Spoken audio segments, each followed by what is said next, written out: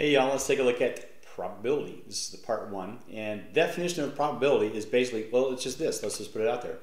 Probability is the number of outcomes that you want divided by the number of outcomes that are totally possible. Okay, so it's always a fraction. The most a probability can ever be is basically 1 as a fraction, or 100%. Okay, the fraction that it could be depends on the possibilities that are out there. Let's take a look at a couple of examples. What is the probability of rolling a die and getting a number greater than 4? Well, you know, I mean, here's a die. It looks kind of like this or something, you know, I don't know, was there 2 on the other side? Let's see, there's a 3 here, I don't know. Let me make it a 1, I don't know, anyway. What's the probability of getting a number greater than 4? Well, the possibilities of greater than 4 are 5 and they are 6, right? And the definition of probability is the outcomes desired, there are 2 of them, divided by the outcomes possible. Well, the outcomes possible are 1, 2, 3, 4, 5, and 6, right? So you have 2 up top, you have 6 on the bottom. So 2 out of 6 is your probability, or if you want to reduce the fraction, that's 1 out of 3. There we go. That's your probability, is 1 out of 3 chances. All right, there's another one. There's a deck of cards. We've all seen that, right? There are 52 cards in a standard deck. They have 13 spades, 13 hearts, 13 clubs, and 13 diamonds total. 13 times 4 is 52. Fred tears up the ace of spades in a deck of cards, shuffles the rest of the deck, and randomly draws a card. What's the probability that the card is a spade? Well, if Fred tears up the ace of spades, how many spades does he have left? He has 13 minus 1, or 12, right?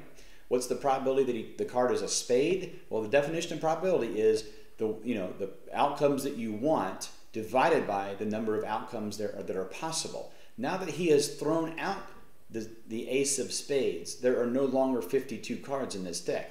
There are, hey Siri, what's 52 minus 1?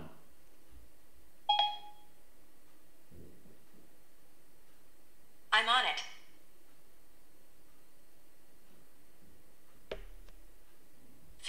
Minus 1 is 51.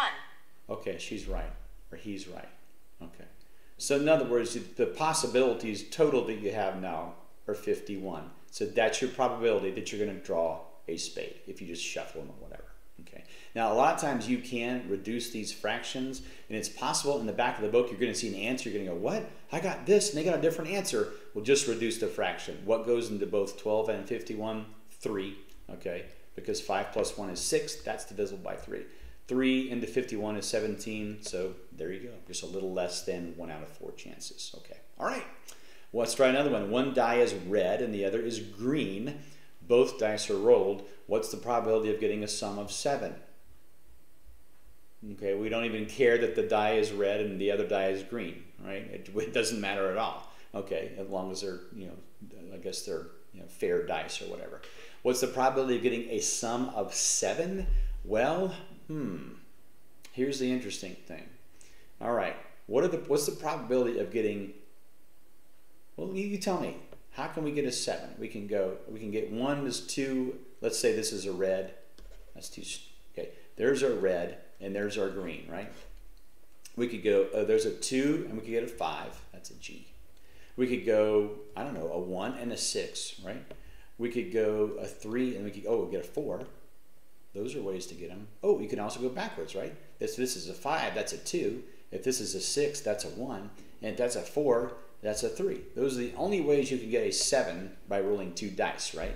Okay. Now the question is, in other words, so the outcomes that we want are 1 outcome, 2, 3, 4, 5, and 6. So it's going to be 6 over something. That's the fraction, that's the probability of getting a 7.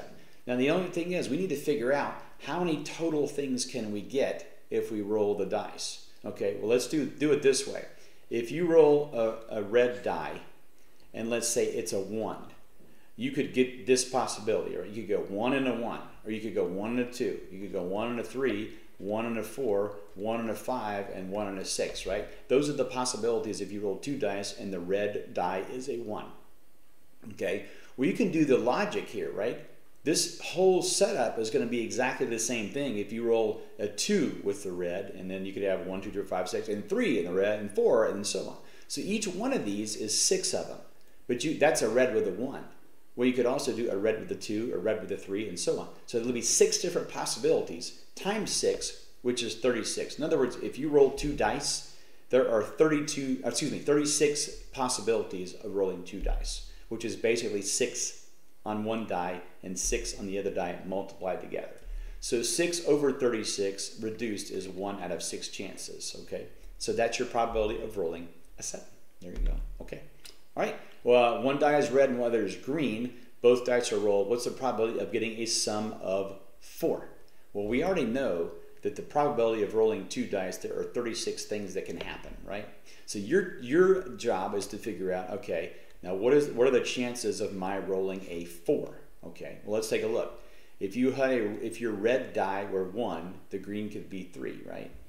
How about if your red, you tell me, what are the other possibilities here, right?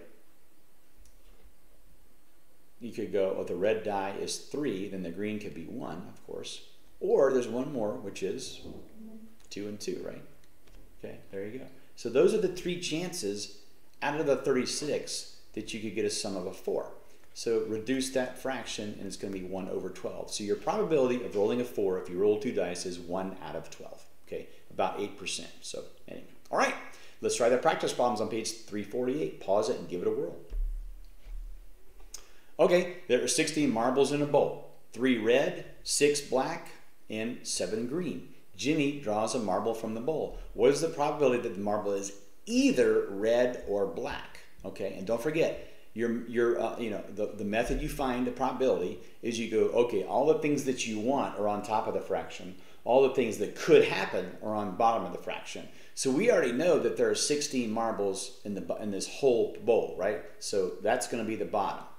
And they're asking, what's the probability that marble is either red or black? We will go, there's 3 red and there's 6 black. 3 plus 6 is 9. So the probability that Jimmy draws a red or black marble from the bowl is 9/16. So there we go. Okay, pause it and try this one. All right, the probability of getting a sum of 11. We already know that if we roll 2 dice, the possibilities are 36. Now you tell me, what are the possibilities of a red and a green die, and that the sum is 11? Well, you know that one of those is going to be the red is 6 and the green is 5, right? The other possibility could be the red is 5 and the green is 6. And really, I mean, what do the two numbers add up to 11? 8 and 3? There's no 8s on a die. 7 and there's no 7s on a die. So, and that's it. So there's only 2 possibilities, 2 out of 36. Reduce the fraction. This is what you're going to find in the back of your book, is 1 out of 18 is the answer. So there we go. Okay, have a great day, guys. See y'all next time. Take care. Getting close to the end. Almost getting there. Can you like feel it? Ah, there we go. See ya.